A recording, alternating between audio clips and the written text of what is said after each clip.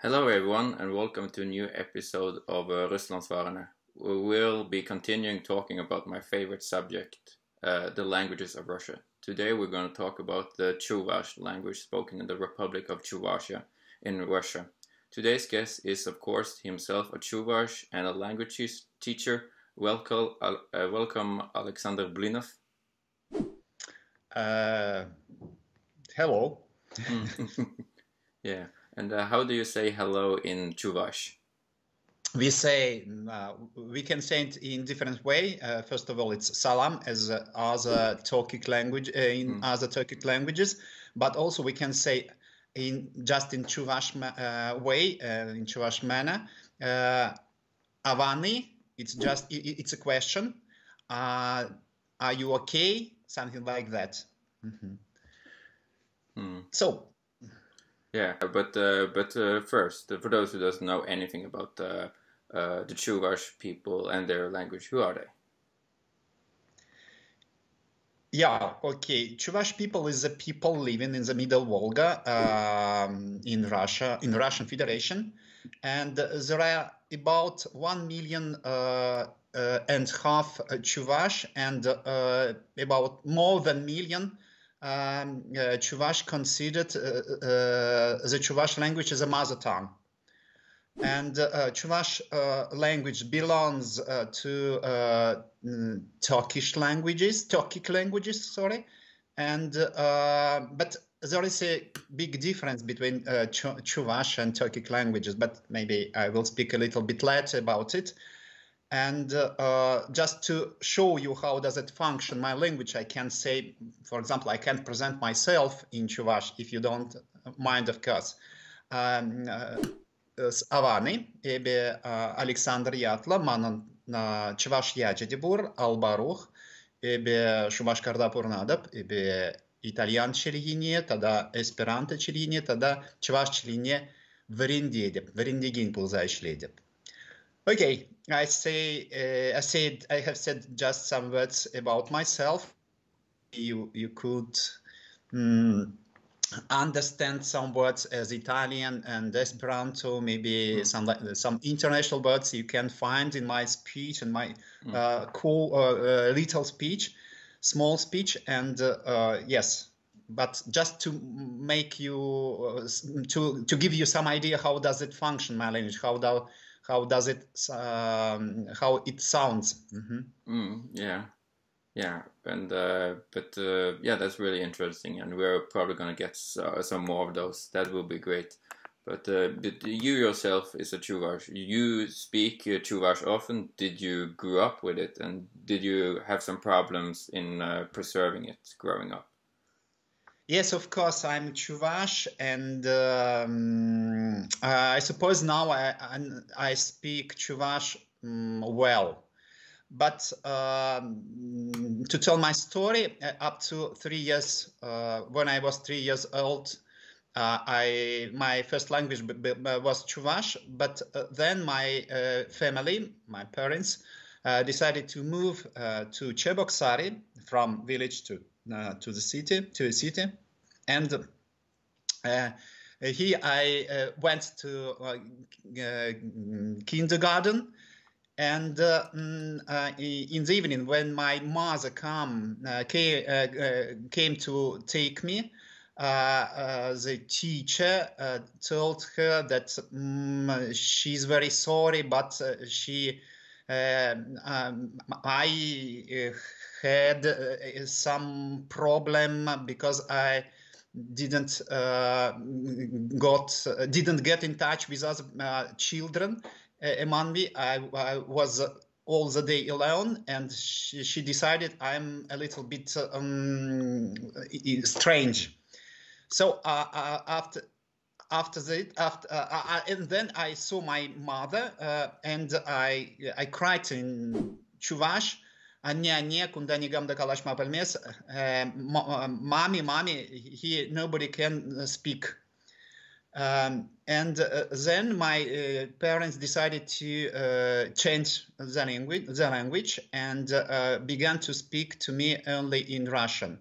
And then I went to Russian school my friends, with my friends, I spoke only Russian, and so on, so on. So I had the possibility to speak with my, to speak Chuvash with my both grandmothers, because they don't speak Russian. And yes, of course, I listened to my parents speaking between them in Chuvash. So, and maybe about 11 years ago, I decided to return to my native language, to my mother tongue, because I felt I need to understand, to speak it better, and to promote this language. So now you speak it every day with your family? Yeah, of course. Yes, with my son, I speak it every day, and of course with my friends, other friends, with the people who is capable to answer in Chuvash. I try to speak in Chuvash, of course. That's great. So, but yeah, well, I've actually been to Cheboksary last year, and I also got this flag. Oh, really? Oh, yeah. Okay. Wonderful, wonderful. Yes. Yeah, I collect Russian flags, and I think like the Chuvash flag is actually my favorite one. I like the colors. And, thank you. Yeah. Yes, I like it too. Yeah. So, but it's interesting because when I was in Cheboksary last year, like I could hear a lot of Chuvash speech in the street, like normal people would speak it. Of course, other people would tell me when other people were speaking Chuvash, because I can not distinguish other languages than Russian and English. So, but it was interesting to see that the language seems to be very alive in Cheboksary. Yes, I think the language is alive, and I'm how to say it. I'm proud of it, and it's very important to preserve the language. But the situation is not so enjoying, I say, because the language is has been lost nowadays, and we have to do something to change the situation. And I don't know. I can't speak really too much what we should do, and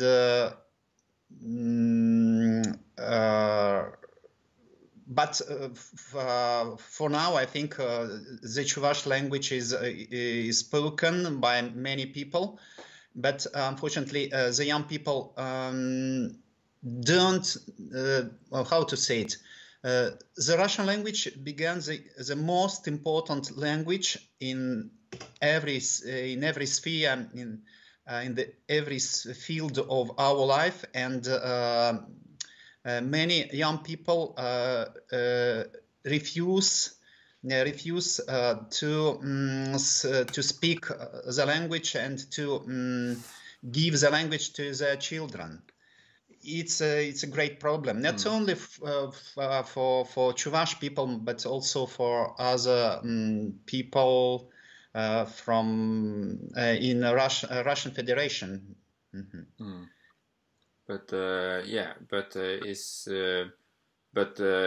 there an interest of learning the language among non-Chuvash people who are not native speakers? Is there some Russians that wants to learn Chuvash at school, for instance? Now, how to say it? Yes, of course, there are some Russians, some non-Chuvash who would like to learn Chuvash. It's normal. But mostly, the people, the Russians, don't want to learn Chuvash because they don't consider it is a necessary language for their career, for their life. Not only Russian people, but also Chuvash people. and it's very great problem. But I think it's very important to understand that the languages as Chuvash and other language in Russia has not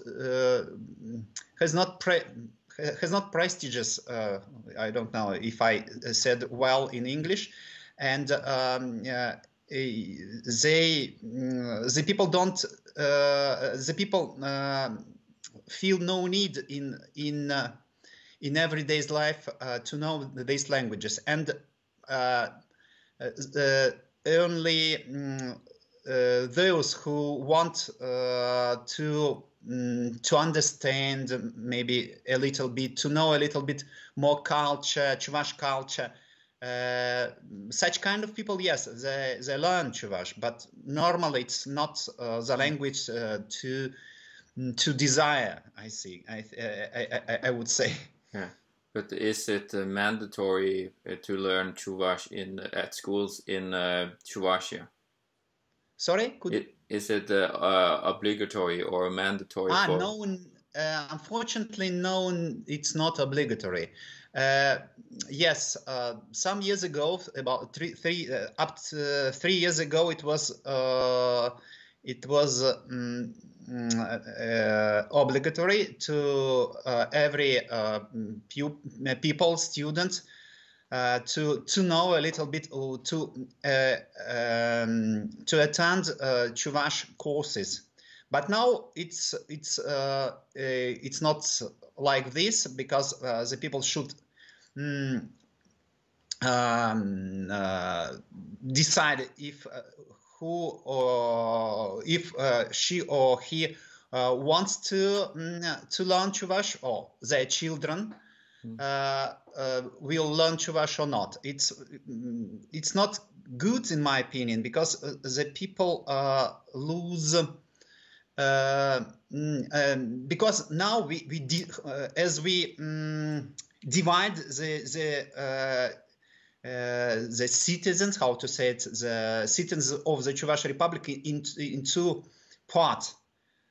In Chuvashes, who you are Chuvashes, you should learn Chuvash. It's your language. And we are not Chuvashes. We don't need your language, and we don't disturb me, because it's your language, it's your problems. I think it's very big problem, and it's divide the society into groups. It's not good for me. So like this. Yeah, that's sad to hear, especially children, but that's always the case with children not seeing the use of learning a language. Yeah, I know all about that. But let us talk about the Chuvash language itself. How, as you said, Chuvash is a Turkic language, but how does Chuvash differs from other Turkic languages? Yes, it's very unique language among other Turkic languages, because it's how to say it. Now, we can the other Turkic people don't understand our language, and we too. If you don't know, for example, Turkish or Tatar, we could understand some words, but it's very difficult to understand the speech or the language, and we should learn and especially these languages. And the important features, I would say, it's phonetically phonetical differences, and how to say it? Yes, phonetic features, I would say. For example, if we want to say in Turkish or in Tatar girl, we should say kız. Instead of it, in Chuvash we say her. K. K. How to say? Is transforming in K, and the basic phonetic law is that rule that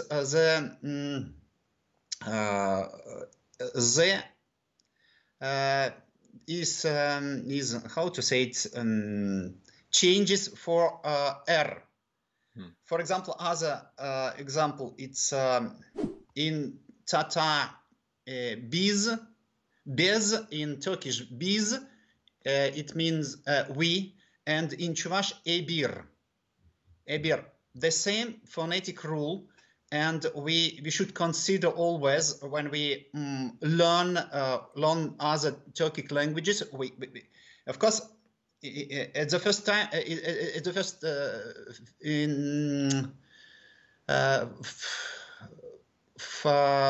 how to say it in English, a little bit difficult to find necessary words. And so there is another example when she is transforming in L. For example, in teeth in Tatar it's tish, in Chuvash show. Stone in Tatar is tash, in Chuvash chul, and so on. So yeah, of course, we have differences in vocabulary, and also a little bit in the grammar, and in fact, it's very difficult to understand each other. And another feature, in my opinion, which is very important, it's religion. We are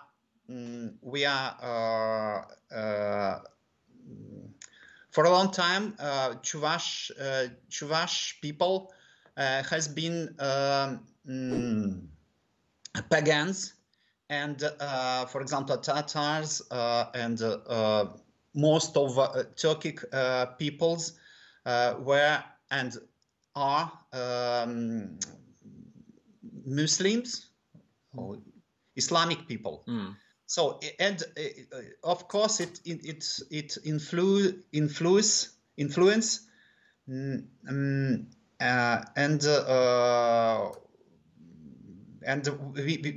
we Chuvash feel them a little bit outside of Turkic world, but in general we try to we are in the middle, I would say, between Turkic peoples and Finno-Greek peoples. But yeah, but now you are, for the word you were looking for, you are now Orthodox, like the Russians. Yes. Besides, we are Orthodox as a religions. Yeah, of course, there are some people considered themselves as pagans, but normally the most people is Orthodox, of course, right? And you yourself? No, I'm, how to say, it's not so important for me. In fact, I consider only religion very important if people want, if the person wants to believe, to have faith for something, it's good.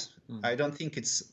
But for instance, nowadays, of course, actually, I'd like to know much more about Chuvash paganism, I would say, because it's part of the culture, natural culture, I would say.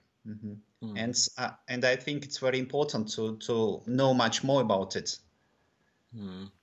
Yeah, and it's a really interesting thing because you mentioned that you seems to have a lot in common with the Finnic people surrounding you. And I talked to your friend Andrei Chimachev, who I did an interview with about the Mari language some months ago, and he told me that while he was sitting on a bus, this was in Chivaksaari, he heard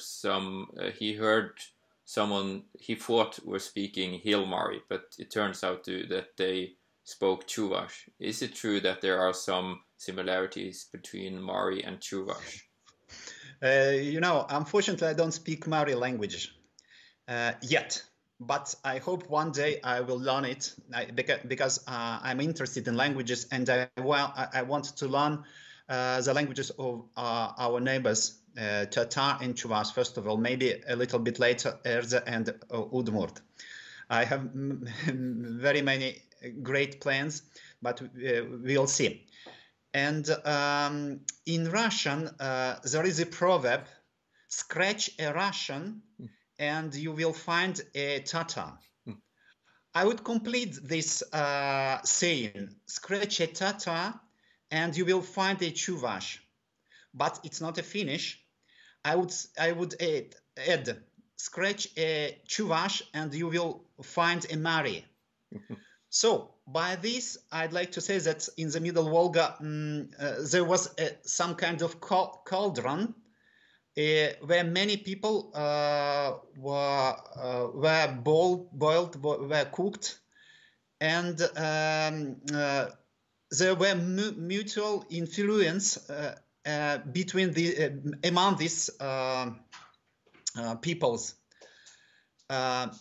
Phonetically, and I would say in speech melody, I find a lot in common between Chuvash and Mari, and not also between Chuvash and Mari, but also between Chuvash and Tatar language. Yes, of course, the people. Yes, of course, there is difference. There is difference for sure, but when you listen to the people speaking, it's you have to try to understand. You have to be very attentive to understand in which language they are speaking. So I would say that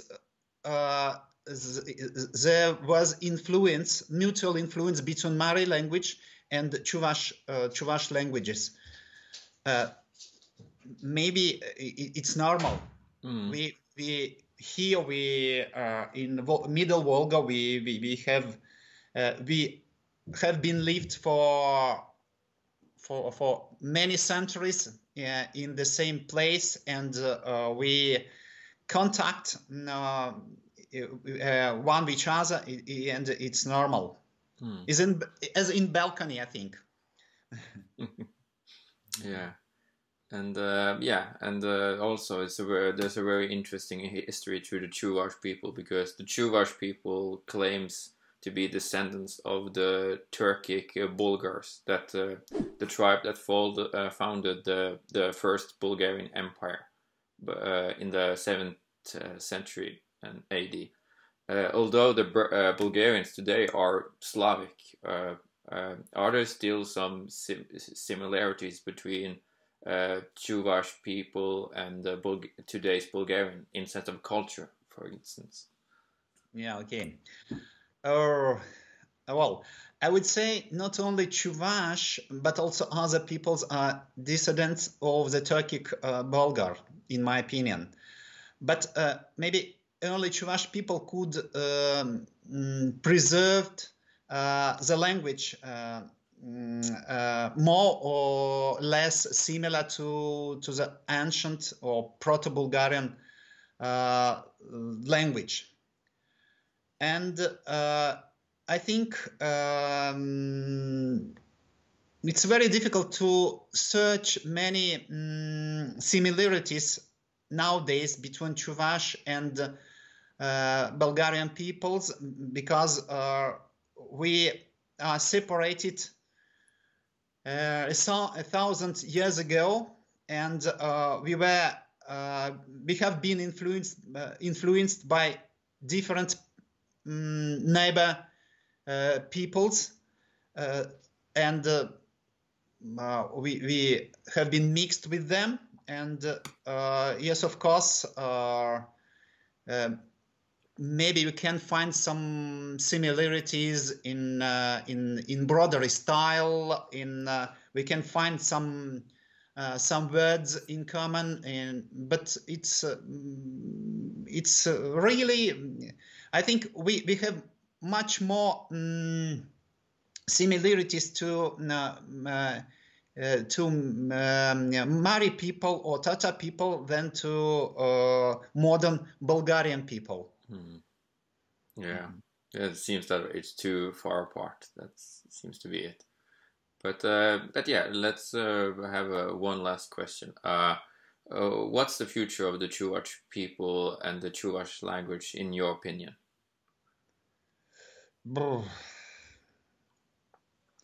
The future, it will be, of course, but it depends on the civil society, how we can pursue, how we can convince the authorities, and on one hand, and the people on the other hand, to understand the importance of the Chuvash language and the importance of the language diversity in the world, in my opinion. And of course, we need a lot to do. First of all, we have to understand that the children,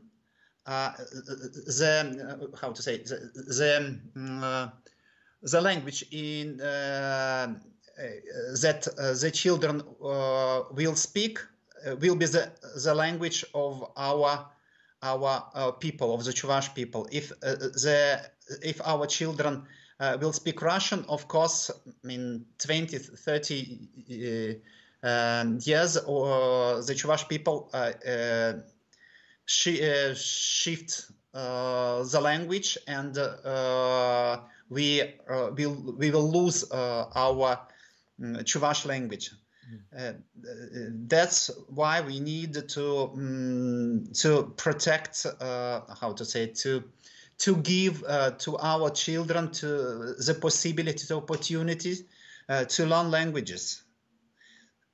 And we should organize kindergarten in Chuvash, not just to have one lesson a week, but just to make them speak among them in Chuvash. This is very important. It's very important, I think. Yeah, it seems that that's the only way is to make the entire school in Chuvash and in the language. That seems to be the only way in many regards. But yeah, but I think that was all. Thanks a lot, Aleksandr, for coming on the show. You're welcome. Yeah, and you're welcome. Yeah, and how do you say goodbye in Chuvash? Siva Pular. Siva Pular. Siva Pular. Pular. Siva Pular. Ah, okay, yeah, Siva Pular. Be healthy. It means be healthy. Okay, literally mean be healthy. Okay, just like in Russian. Yeah, I see. Okay, can you repeat that? Yes. Can you repeat how you said it? Okay, I can repeat. Yes, Siva Pular. No, Siva Pular. Okay. Siva Pular.